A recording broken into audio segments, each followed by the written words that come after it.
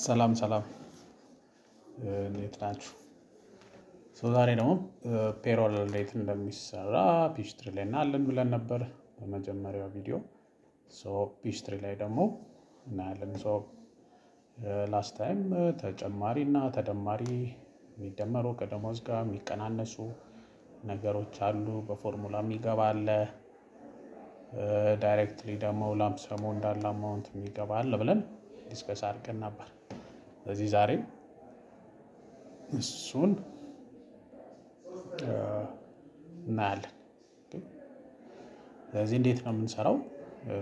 ፔሮልን ያው ሃንዳውታችሁን ትከፍታላችሁ። ሃንዳውታችሁ ፔጅ ስንት ላይ ነው? 36 37 ማለት ነው። ስለዚህ ሃንዳውታችሁ ፔጅ 37 ላይ የፔሮል ስቴፕ አለ። እሱን ክሊርሊ ፔሮል ምንድነው የሚፈልገው? አኩሬሲ ነው የሚፈልገው። በጣም ቀላል ነው። ስቴፑን ቀስ ብለን ምንም አይነት ፎርሙላ ስቴፕ ሳንስት ቀጥታ ከሄድን በቀጥታ ሲምፕሊ በቀላሉ መስራት ይቻላል። ስቴፑን ሳናዛባ ስፔሊንግ ስቴፕ አንዳንድ ፎርሙላዎች ምናምን ከተሳሳትን ደግሞ ምንም አይነት ስቴፕ አያስኬደን። እስቲ እዚህ የምናያቸው ነገሮች ይኖራሉ። እንደዚህ አይነት ስህተቶች ሲኖሩ እንዴት ሴቭ እንደማያደርግ እዚህ ምን ይላል? ፔጅ 37 ላይ ይሄ ሃንዳውታችሁ ላይ ያለ ነው። ፔሮል ሴትአፕ ይላል። ስለዚህ ከኢንካም ታክስ ነው የምንጀምረው።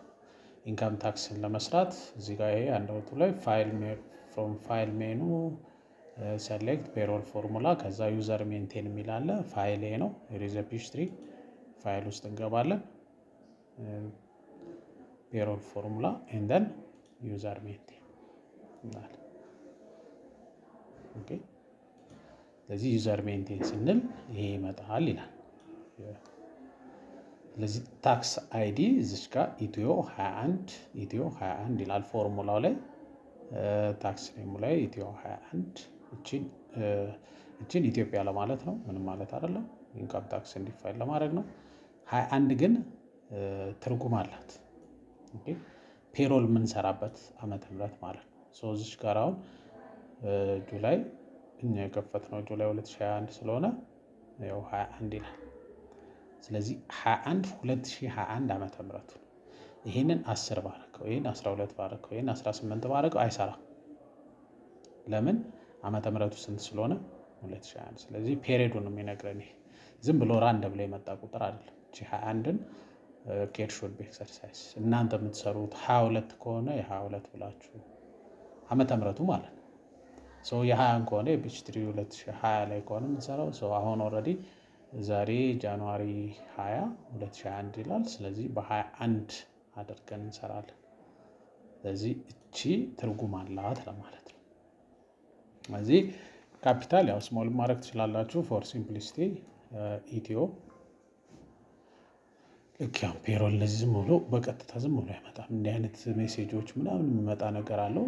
ስለዚህ ካንስል እያነበባችሁ ታዲያ የምትሉት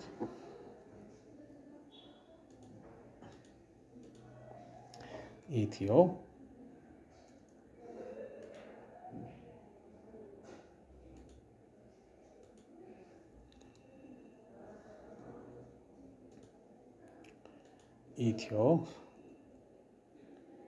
ስፔስ 21 ኢንተር ዘ ኔም ኤንድ 2 ዲጂት ሂር ይላል። እዚህ ጋር ራሱ ኦልሬዲ ዲፋይን ያደርግልናል። የፈለጋችሁትን ስም መስጠት ይቻላል፣ ግን 2 ዲጂት ፊዚካል ፔሪድ ኢትዮ 21። አሁን ኢፌክት ኦን ግሮስ ፔሮል ለግሮሱ ላይ ተቀናሽ ነው።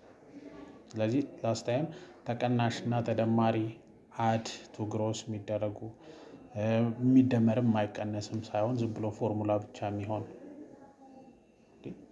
ከሁለት አንዱም ሊሆን ይችላል። ልንቀንስም ልንጨምርም እንችላለን የሚል ነገር እዚህ ጋር ያመጣል። ስለዚህ ኢንካም ታክስ ምንድነው? ዋናው ይሄ ፎርሙላ ምን ይዘው ሰብትራክት ፍሮም ግሮስ አይደል? ከግሮስ ላይ ለመቀነስ። ስለዚህ ሰብትራክት ፍሮም ግሮስ እንለዋለን። አድ ቱ ግሮስ ደግሞ ካለው ግሮሱ ላይ ደምርበት ማለት ነው። አይዘር ሰብትራክት ኦር ኦድ በምሰጥ ፎርሙላ ብቻ አዳርግ። ስለዚህ እኛ ሰብትራክት ፍሮም ግሮስ ይለናል። ሰብትራክት ፍሮም ግሮስ ፋይሊንግ ስታተስ ኦል ስታተስ ሁሉንም ሰራተኛ ነው። ሲንግል ሜሪድ ምናምን የሚባል ነገር የለውም። ሁሉንም ሰራተኛ ነው የሚመለከተው ይሄ ታክስ። ክላሲፊኬሽን ኦፍ ፎርሙላ ምንድን ነው? ዲዳክሽን ነው፣ ቤኔፊት ነው፣ ተመልሶ የሚከፈል ነገር ነው። ስለዚህ ኢንካም ታክስ ኢዝ የታክስ ክላሲፊኬሽን ያለው። ዲዳክሽን ቢሆን ከታክስ ውጭ ሆኖ ግን የሚቀነስ ነገር ከሆነ ዲዳክሽን እንለዋለን። ቤኔፊት ከሆነ ቤኔፊት ተጠቀም። ታክስ ኤጀንሲ ያው ለፌዴራል ነው የምንከፍለው፣ ስቴት ነው፣ ሎካል። ስለዚህ አዲስ አበባ እኛ ፒኤልሲ ስለሆነን የፌዴራል ግብር ከፋይ ነው፣ ፌዴራል እንላለን። ስቴት አለ፣ ሎካል አለ። እዚች ጋር ክሊክ ኦን ሴት አፕ ታክስ ብራኬት ፎርሙላ ፌዴራል አለን።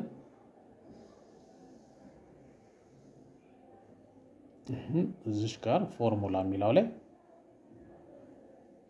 ቴብል ይላል። እዚች ጋር አንሰር ኢዝ ኢኳል ቱ ይላል። ይሄ ፎርሙላ ነው በቃ።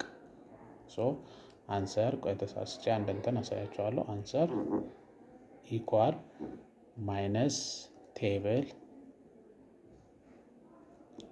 ኢንካም ታክስ ቴብል ስላለው በቅንፍ ውስጥ አጀስትድ ማይነስ ግሮስ።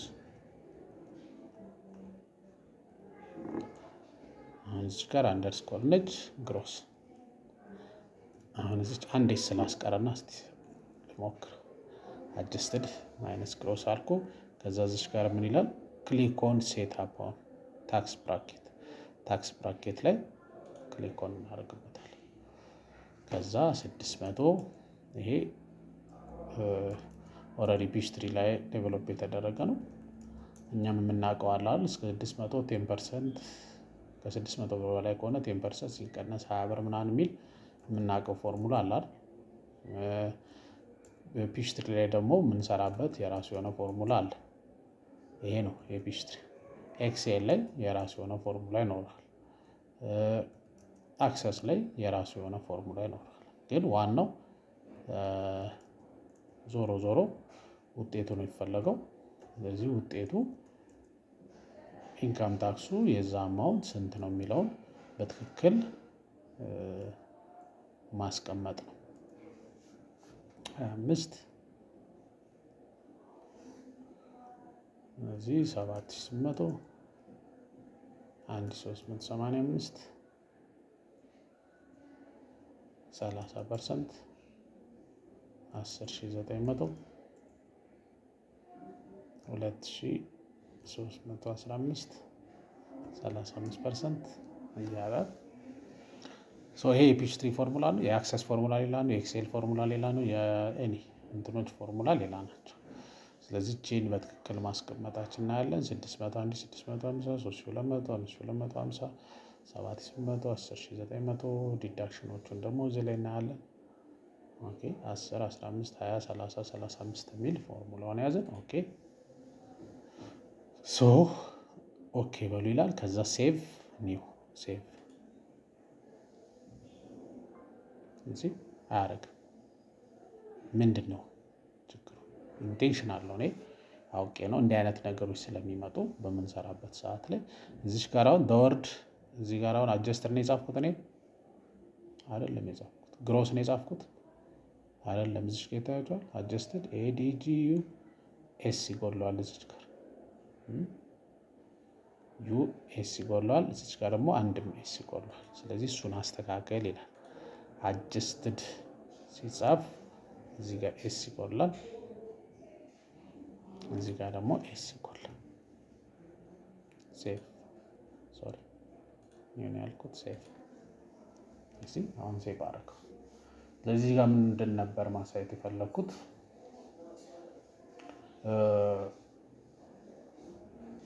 ፎርሙላ ስንጽፍ እቺን ማይነስ ከሳትን ይሄን ቴብል መቀነስ ይተዋል። እቺን አንዷን ፊደል ከሳትን ስለዚህ ብዙ ጊዜ ትሬኒንግ ላይ እኔ አልመጣልኝም ይሄ እንትን አደረገ ምናምን የሚለው ይሄንን በቃ ስፔሊንጉ ስህተት፣ ኮማ አንደርስኮር እዚህ ጋር ቴብል ያለውን ነገር አሁን ባየነው ነገር ከሰራ ነው ይመጣል ማለት ነው። ሶ ምን ጨረስን? ኢንካም ታክስ ጨረስን። ኦኬ ሶ ፔንሽን ደግሞ ስንት ፐርሰንት ከሰራተኛው የሚቀነስ 7% አለ። ስለዚህ እዚህ ፔን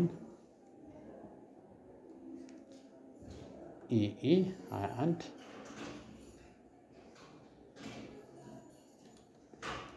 እንላለን። ኦኬ ሶሪ እዚህ ጋር ድጋሚ ያደረኩት እቺን ላጥፋት። ሴቭ ብዬ ኒው ማለት ስላለብኝ እዚሁ ላይ ካረገው እዚሁ ላይ ስለሚያስተካክል ኒው ልበለው አዲስ እንትን እንዲያደርግ።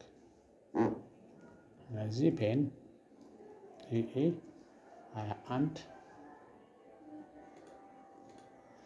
እዛ ፔንሽን የ2021 ሌላ በቃ ሰብትራክት ፍሮም ግሮስ የሚቀነስ ነው ፌደራል ነው ምናምን ይላል። ፎርሙላውም አንሰር is equal to minus 7% ነው። 7% of adjusted minus gross underscore gross።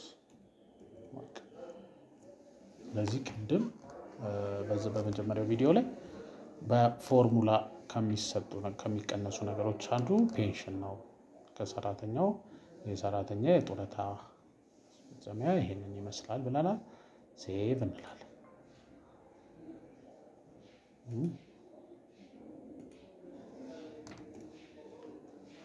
አጀስትድ አሪፍ። አሁን እዚህ ጋር እንዲመጣ እዚህ ጋር ዩሴ ታዩታላችሁ። አጀስትድ ብላ እዚህ ጋር ምን ታደርጋለች? ፎርሙላ የለም ታይምስ የሚል እዚህ ጋር እሱን ረስቼ ነው እንጂ የሆነ ኦፕሬሽን ይፈልጋል። ኤክስፔክትድ ወይ መደመር ወይ መቀነስ ወይ ማባዛት ወይ ማካፈል ወይ ፐርሰንት ይለናል። አዎ እዚህ ጋር ምን ተስተዋል? ሲባስ ፔሮል ብዙ እንትኑ ይሄ ነው። እንዲህ አይነት ሜሴጆች የሚመጡበት ነው። ስለዚህ በችኮላ ልክ ለምንድና በችኮላ እየሰራን ስንመጣ ምን ያደርጋል? እንዲህ አይነት ነገሮች ልንስት እንችላለን። ኒው ከዛ ፔንሽን ሰራን። አሁን ደግሞ ምን እንሰራለን? የድርጅቱ ያ የሰራተኛው ነው። ይሄ ደግሞ የድርጅቱ ሶ ፔንሽን ኢአር ኢምፕሎየር ለማለት ነው። ድርጅቱ የሚያዋጣውን ፔን አለ ግን ፔናል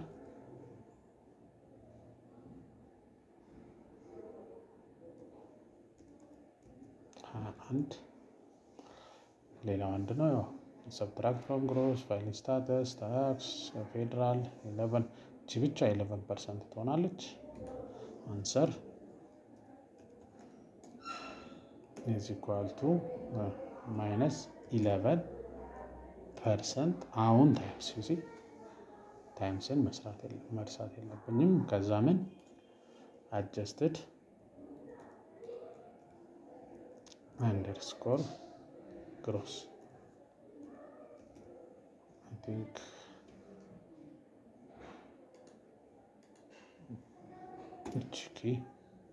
keyboard adjusted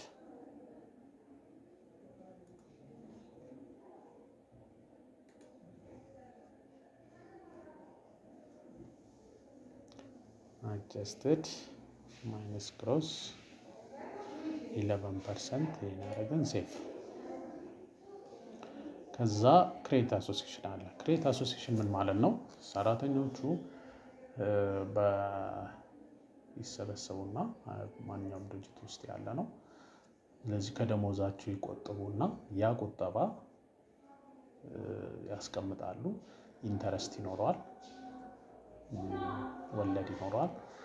ስለዚህ ሰራተኛው ያስቀምጣል ብር ሴቭ ያደርግና ከዛ ብድር ሲፈልግ 10 15 50 ሺህ እንደ ድርጅቱ እንደ አሶሲዬሽኑ ጥንካሬ ያስቀመጡትን ብድር ስጡኝ ሲል አሁን ድርጅቱ ጋር ብድር ከመጠየቅ ወር ደግሞ ከሄዶ ባንክ ፕሮሰስ ከማድረግ ምናምን እዛው አሶሲዬሽኑ ደግሞ ክሬት አሶሲዬሽን የሚባል መሰረትና ሰራተኛው ነው የመሰረተው ከድርጅቱ ውጭ ነው። በማህበራት ማደራጃ ነው የሚደራጀው። ስለዚህ ያንን ድርጅቱ ሌጋሊ በድርጅቱ ውስጥ ሌላ ልክ እንደ እቁብ ምናምን ማለት ነው ይቻላል። የሶሻል እንትን ነው። እዚህ ያበድራሉ፣ ለሰራተኛው ያበድራሉ። ከዛ ከሰራተኛው ደግሞ ብድር ይቀንሳሉ። የክሬዲት አሶሲዬሽን ይባላል። ስለዚህ ይህ ድርጅትም ሰራተኞች አሉ፣ ሰራተኞቹ ያዋጣሉ። ከዛ የአሶሲዬሽን ለሰራተኞች ያበድራል። አሶሲዬሽኑ ደብዳቤ ይጽፋል ለድርጅቱ እነዚህ ሰዎች ከኔ ከአሶሲዬሽኑ ብድር ስለወሰዱ ብድሩን ይክፈሉ፣ ይሄን ያህል ፐርሰንት ከደሞዛቸው ይክፈሉ፣ ወር ደግሞ ይሄን ያህል ቀጥታ ይሄን ያህል አማውንት ቁረጡና ለኔ ስጡኝ ይላል።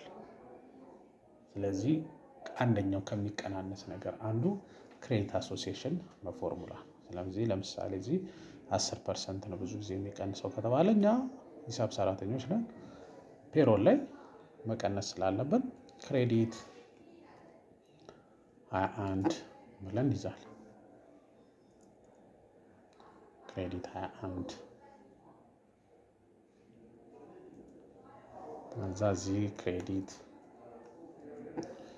21 ቅድም የመጣችው ሜሴጅ ምን ስለማንትን ነው ካራክተሩ ከዚህ በላይ አይችልም ፎርሙላ አይዲው ለዛ ነው። ዲዳክሽን ነው። ክላሲፊኬሽኑ ግን ታክስ ሳይሆን ዲዳክሽን ነው። ይሄ ክሬዲት አሶሲዬሽን ታክስ አይደለም። ስለዚህ ዲዳክሽን ነው። ፋይል ስታተስ ኦል ስታተስ ነው። ሰብትራክት ፍሮም ግሮስ ኦል ፎርሙላ አንሰር ኢዝ ኢኳል ቱ በቃ ተመሳሳይ ነው። ያቺ ቅድም 10 የነበረውን እንትን ማድረግ ነው 10% ታይምስ በቅንፍ ውስጥ አጀስትድ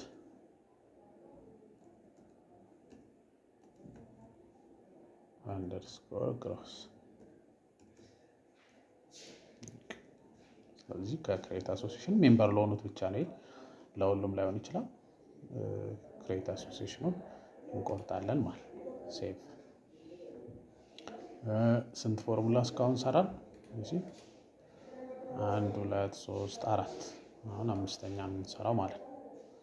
አምስተኛው ደግሞ ኮስት ሼሪንግ አለ። ኮስት ሼሪንግ ሰራተኛው ከደሞዙ ላይ 10% የመንግስት ተቋም ውስጥ የተማሩ ተማሪዎች የኮስት ሼሪንግ ማዋጣት አለባቸው። 1 አመት የረፍት ጊዜ ሰጥተው 10% ድረስ ነው ከደሞዛቸው የሚቀንሰው። ስለዚህ ባይኖርም እንይዝና ልክ ሰራተኛው ሲቀጠር ይህንን ፎርሙላ እንትን ማድረግ ይቻላል። ስለዚህ እንይዛለን ኮስት ሼሪንግ ለማለት ነው 21 ሰብትራክት ፍሮም ግሮስ ነው፣ ከግሮስ የሚቀነስ ነው።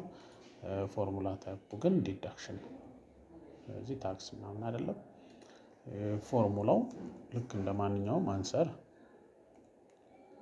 is equal to minus 10% ከዛ ምን adjusted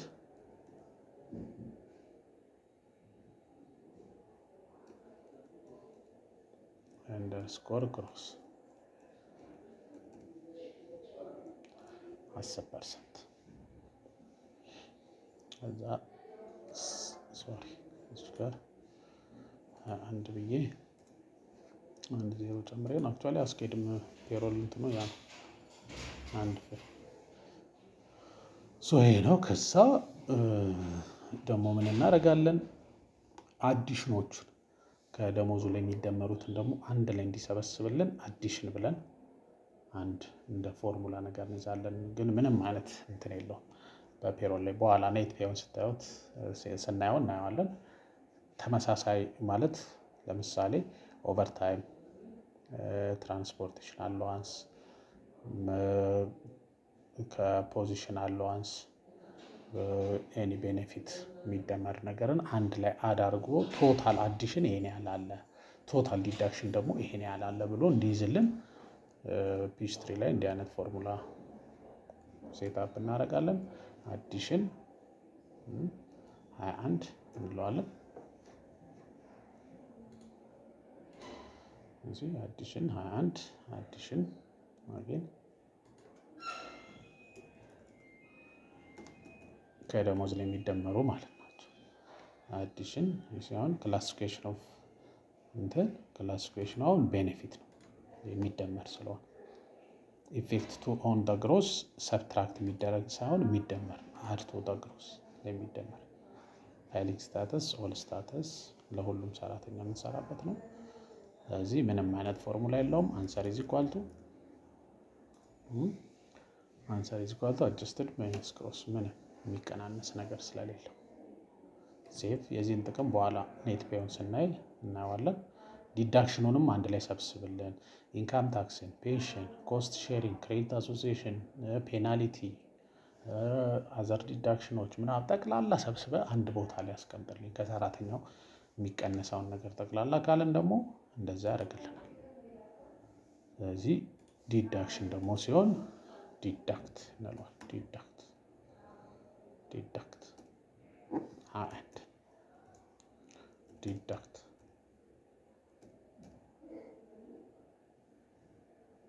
ስፔስ 21 ኦኬ። ቤኔፊቱ ምንድነው? ዲዳክሽን የሚቀነስ። ስለዚህ ኢፌክት ኦን ዘ ግሮስ ዲዳክሽን ምን ማድረግ ነው? ሰብትራክት ነው። ሰብትራክት ፍሮም ኦል ስታተስ ፎርሙላ አንሰር is equal to ምንም ፎርሙላ ስለሌለው is equal to adjusted minus gross adjusted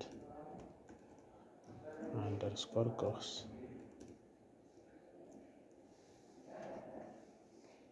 እዚህ ከዛ ምን ሴፍ አሁን ይሄንን እንሰራለን። እዛ ምን እናደርጋለን? እቺን ዲፎልት እንሞላለን። ኦኬ እቺን ዲፎልት እንሞላለን። ሶ ምን አደረግን? ሴቭ አደረግን። ክሊክ ኦን ኔክስት ስቴፕ ቱ አድ ዘ ፎርሙላ ፎር ዘ ኤምፕሎይስ ዲፎልትስ። ስለዚህ እዚህ ጋር ምን የሚላለን? እዚህ ጋር ኔክስት ስቴፕ ጋር አድ ዚስ ፎርሙላ ቱ ኤምፕሎይስ ዲፎልት የሚለውን ነካ ይላል። እዚህ ጋር ይታያችኋል። ስለዚህ እሱን እንነካለን። ከዛ select yes if you like to open the payroll setup wizard payroll setup wizardን መክፈት ስለምትፈልግ yes በሉት ይላል።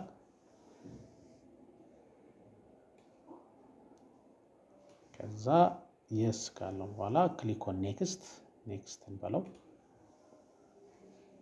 next ካለው በኋላ እዚህ ጋር የሚሰጠን ነገር ይኖረናል። ስለዚህ ይሄንን ኢንሃውስ ኦፕሽን እኔ ነኝ ፔሮሉን የምንሰራው እንጂ የፒች3 ኦንላይን ላይ ያሉት እንዳይሰራልን እኔ ራሴ ዲቨሎፕ ያደረኩትን እኔ ልስራ የሚለውን እሱን ሴሌክት አድርጉና ኔክስት በሉ ይላል። እዛ እዚህ በኢንሃውስ የሚለውን ኦፕሽን የሚለውን በራሳችን የምንሰራ ከሆነ ደግሞ ፔሮሉን ይሄ ነው። ይሄ በታክስ ሰርቪስ የሚሰራልን ከሆነ ነው። እኛ በራሳችን ነው የምንሰራው። ምንም የኦንላይን እርዳታ አልፈልግም። ሶ ይሄንን ኔክስት ከዛ ኔክስት ብለን ሴሌክት ስቴት ላይ አዲስ አበባ የሚለውን መረጡ ይላል። እዚች ላይ አዲስ አበባ ስቴት and then ኔክስት ስንል አንደር ፔ ታብ ኦፕሽን ላይ ሴሌክት ሳላሪ ፔ ታብ ኦፕሽን ላይ እዚህ ጋር ምን መረጡ? ሳላሪ። ስለዚህ የኛ ሳላሪ 610001 ያላትን እንመርጣለን። ኦኬ እዛ ሳላሪ ከመረጥን በኋላ ጄል አካውንት ሴሌክት ሳላሪ ኤክስፔንስ and then ምን ስለዚህ ለኛ ሳላሪ ነው ሁለቱም የሚሆነው ዌጅ ምናምን ስለሌለ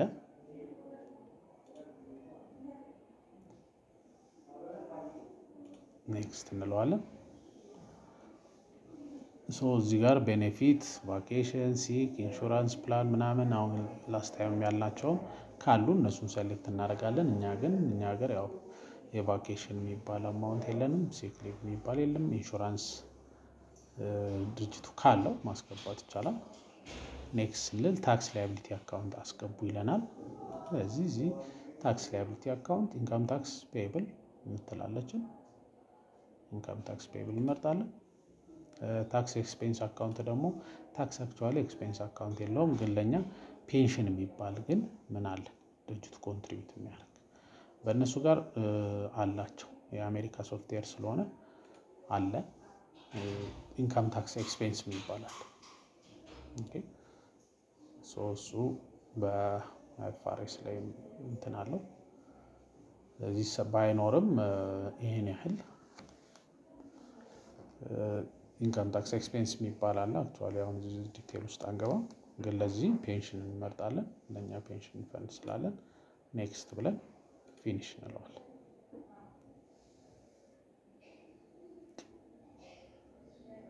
ከዛ ይሄን ስቴፕ ጨረስን ማለት ነው። ኦኬ ሶ የሚቀጥለው ቪዲዮ ላይ ደግሞ ዲፎልቱን እንዴት ማስገባት እንደምንችል፣ ሜንቴን ዲፎልት ኢንፎርሜሽን ኢምፕሎይስ ብለን ዲፎልቶች እንዴት ሴታፕ እንደምናደርግ፣ ሰራተኞችን እያንዳንዱ ሰራተኛ ደሞዝ ሴታፕ እንዴት እንደምናደርግ እናያለን። ፓርት 3 ላይ ያንን እንቀጥላለን ማለት ነው። ለዛሬ እዚህ ጋር እናበቃለን።